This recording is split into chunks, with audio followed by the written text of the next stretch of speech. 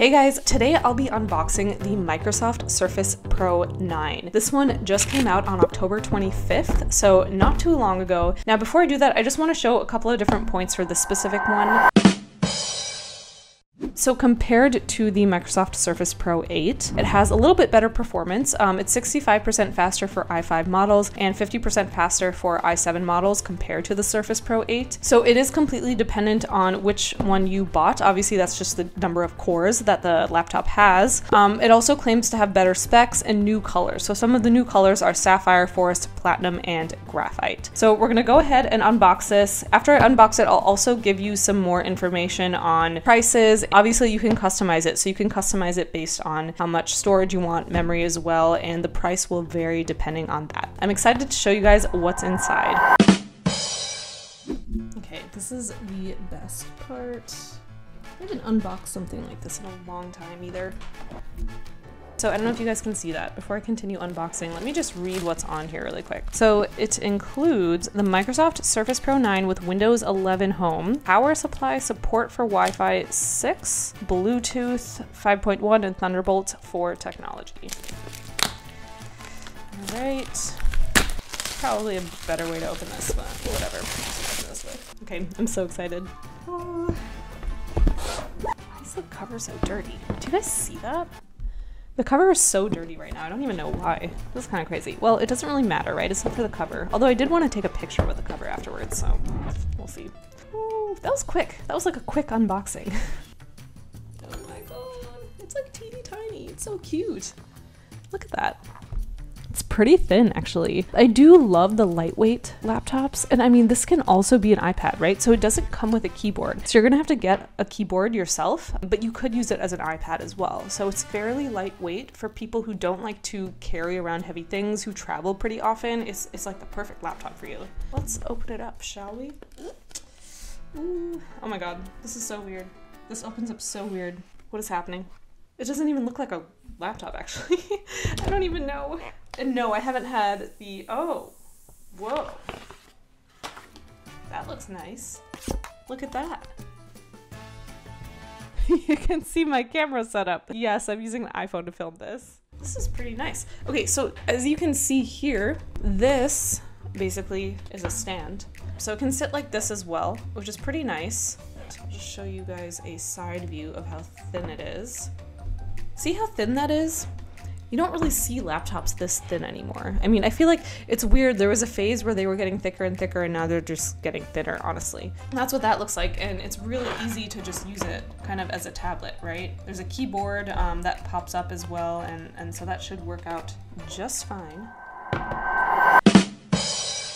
Okay, so before I move on, let's talk specs again. I haven't memorized any of these specs, so let's see. So it has the Windows 11 Home, and then again, you can either choose between the Intel Core i5 or Intel Core i7. So in terms of pricing, let's talk about that, because that's pretty important, right? So with the Intel Core i5 and the Intel Core i7, so remember, you can buy either one of those. The one with 8 GB RAM and 128 GB SSD is $999.99. So it's $1,000, which is pretty reasonable, honestly. It's $1,099 for 8 GB of RAM and 256 GB SSD, which I think it's worth it for an extra $100. Like, that's not that bad at all. So $1,400 for 16 GB RAM, 256 GB SSD. So now you're increasing the RAM, which in my experience, if you are running like heavy applications, like using an IDE to edit or using like a video editor, for example, or like even if you're a gamer, I would recommend having a higher amount of RAM as well. I don't think I would get the 8 GB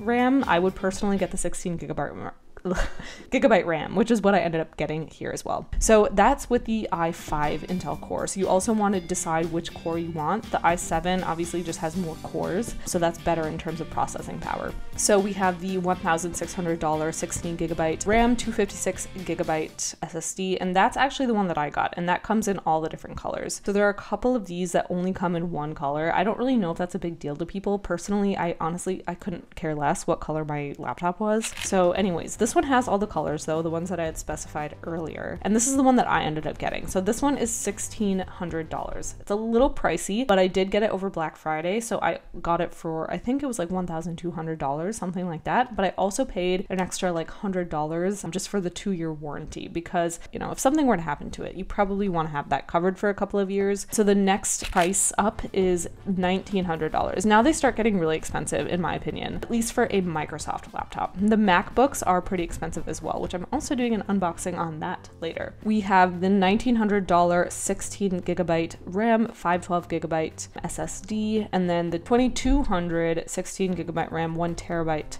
SSD, $2,600 for 32 gigabyte RAM, 1 terabyte SSD. Now these to me seem more like enterprise laptops. Businesses are probably buying these for their employees. When I used to work at several like different companies, I would get the 1 terabyte of SSD, the newer laptops with the most memory and storage possible, just because sometimes you're gonna have to store a lot of data, you're gonna have to run pretty heavy applications, and so that just works better in terms of processing, or in terms of memory and storage, as well as using the i7 in terms of processing, the i7 core. There are also business models. I won't go through that. I'm assuming you're an individual and you're looking to see if this is the right model for you. So 13-inch PixelSense Flow display. The resolution is 2880 by 1920. Density is 267 ppi. I don't know if this is stuff that you guys are interested in, but I'm just gonna say it. The color profile is sRGB and vivid. Dynamic refresh rate up to 120 hertz. Aspect ratio is 3:2, and the contrast ratio is 1200:1. So there's a lot of information here, and I'm gonna again link this in the description below just because I think it's easier to visualize it and see it alongside comparisons to other models and other products as well. So let's go ahead and finish unboxing because obviously there's still the power cable, there's still a couple of other things in the box that I wanted to show you. So is it a manual? It is a manual. Oh, should we turn it on? Maybe we should turn it on too, right? I'm guessing. Okay, that's nice of them. Tells me where the power button is. I probably wouldn't have been able to find it anyways, but let's turn it on. Oh, there it is. Okay, it's turning on. Cool. I will admit, this is not a laptop for me. This is for my boyfriend, so I don't want to set it up right now. Well, maybe I'll set it up, but I also want him to have the joy of setting this up right now. So there's some manuals, as you can see. This is the hardware agreement right here. Oh, we also, oh, that looks so nice. Oh, look at that. I don't know why I'm freaking out about it. It's just a laptop, but presentation is really important. To set up your device using a screen reader, turn on narrator by pressing Windows plus Control plus Enter. For more accessibility features, press Windows plus U, or select the accessibility icon in the bottom corner. Maybe I should set it up? Should I? Okay, maybe I will. So I am gonna pick my boyfriend's region. Maybe I should call him and ask if this is, maybe I should not be setting this up if this is not my laptop. I never opened this up. This is the power cable basically. This is the power cable. Okay, yeah, so there's this, right here. This is for the actual laptop.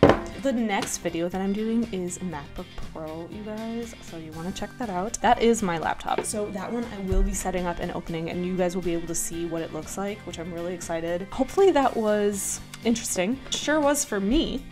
And this laptop looks great. I'm excited to watch it get set up eventually. Maybe I'll do another video when we're actually setting this up. I'll probably end up setting it up with him. This is it, you guys. Look at it. Look at that. It's freaking beautiful. Look at that thing. All right, cool. Well, thanks guys. Thanks for watching. That's pretty much it. See ya. Bye.